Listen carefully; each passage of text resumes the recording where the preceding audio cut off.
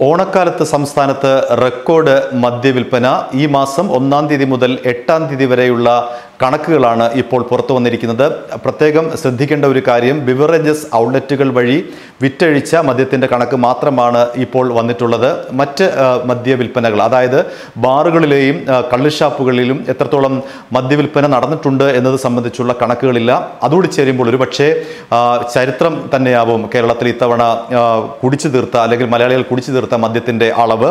ഏതായാലും 1-ാം തീയതി മുതൽ 8-ാം തീയതി വരെ ആകെ വിൽപ്പന, ബിവറേജസ് ഔട്ട്ലെറ്റ് വഴിയുള്ള ആകെ വിൽപ്പന 487 കോടി രൂപയുടേതാണ്. കഴിഞ്ഞ വർഷത്തെ അപേക്ഷിച്ച് 30 കോടി രൂപയുടെ അധിക വിൽപ്പന ഇത്തവണ ഉണ്ടായിട്ടുണ്ട്. 2018-ൽ 457 കോടി രൂപയുടെ മദ്യം മാത്രമാണ് വിറ്റത്. ആ സ്ഥാനത്താണ് 487 കോടി രൂപയുടെ, അതായത് 30 കോടി രൂപയുടെ വ്യത്യാസം കഴിഞ്ഞ വർഷവും ഈ വർഷവും തമ്മിൽ തട്ടിച്ചു നോക്കുമ്പോൾ.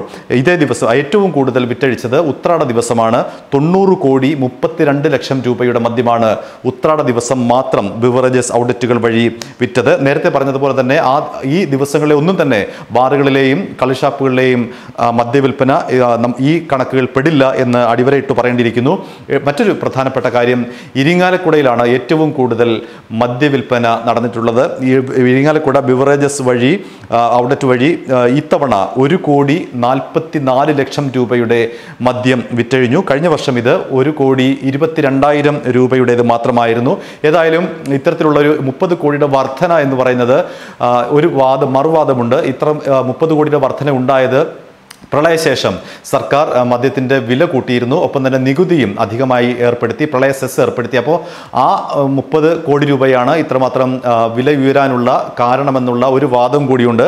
അതുകൊണ്ട് തന്നെ മദ്യവിൽപ്പന ഈ ബിവറേജസ് വഴി കാര്യമായി വർധന ഉണ്ടായിട്ടില്ല എന്നുള്ളൊരു വാദം സജീവമാകുന്നു. ഏതായാലും കണക്കുകൾ പ്രകാരം 30 കോടി രൂപയുടെ അധികം വിൽപ്പനയാണ് നടന്നിട്ടുള്ളത്.